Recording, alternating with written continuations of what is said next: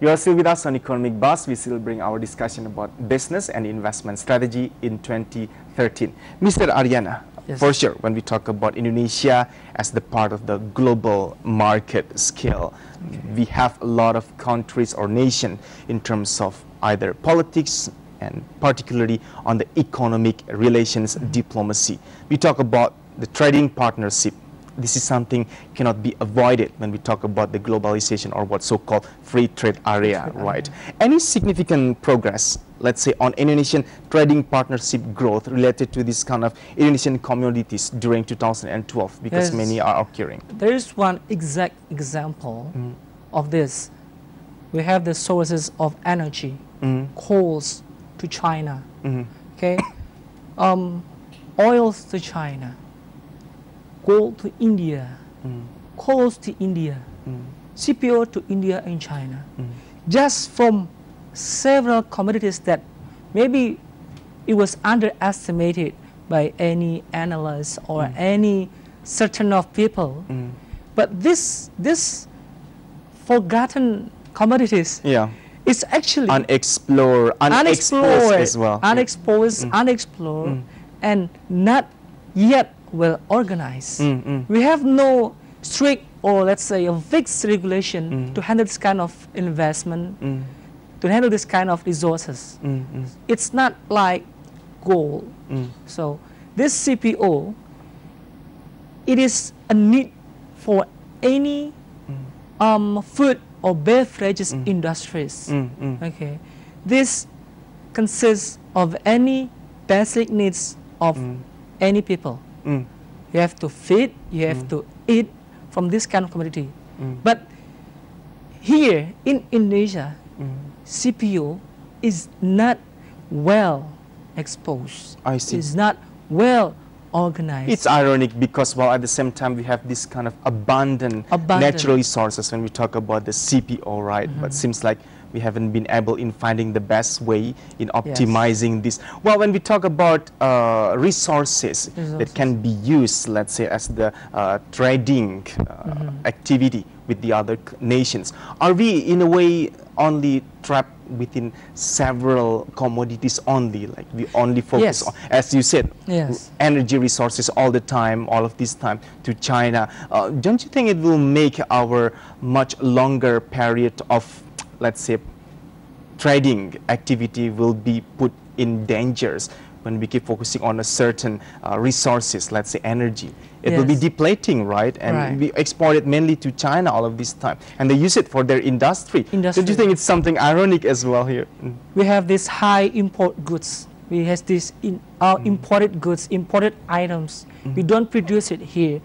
Instead of producing, because we have the labor, we have the resources, we have the skills, but we have no strict or good or strong policies to organize these factors.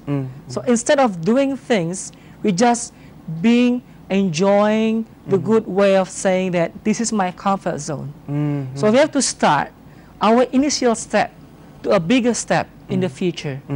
So instead of importing things, importing goods, instead of that, we can produce it ourselves. We have to sustain ourselves. Yes, we have to sustain ourselves. Don't be all depending on other foreign investors that producing the goods, send it here. Lessen the dependencies, you are implying that.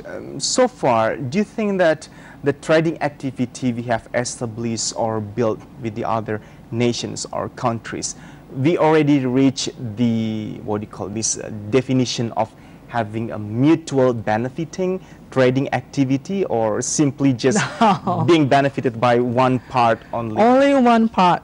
One part, and it's not ours. Because the way I see it, we do have resources. They use this term of supply and demand, but we have this upper hand. We have the opportunity of selling our goods to a very maybe more beneficial buyers.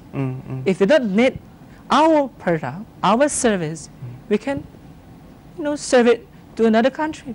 Always try to find the potential buyers or partners here. Try to segment the products. I see. And diversify the buyers. I see. So we're going vertical and horizontal.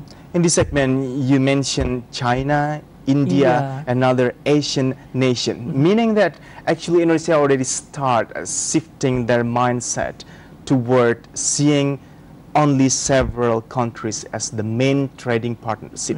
Previously, we always focus on United States of America and also the Eurozone as our strategic trading partner. But now, having understood the situation, we are shifting, try to find the other strategic trading partnership as well. Do you think that it's already bring a good progress within Indonesian economic development, or it's still quite the same with what we has already done earlier? Or it's still quite the same, but we are having this process. You know, we are developing, we are growing. We try our best to make it better. Okay, maybe in the past we have this obligation that abandon us not to start producing. Instead of it, we just sell the raw material to other countries. Simply sell it. They, you know, have it processed and sell it back to us. Return it to us with a higher price. With a higher price. That's a nightmare, to be honest with you. Well, Mr. Ariana, we are going to continue after this one, sir. Right. Economic Buzz will be back soon with more of you from Mr. Ariana Nur Akbar. He is from Research and Analysis Divisions of Monex Investindo Futures.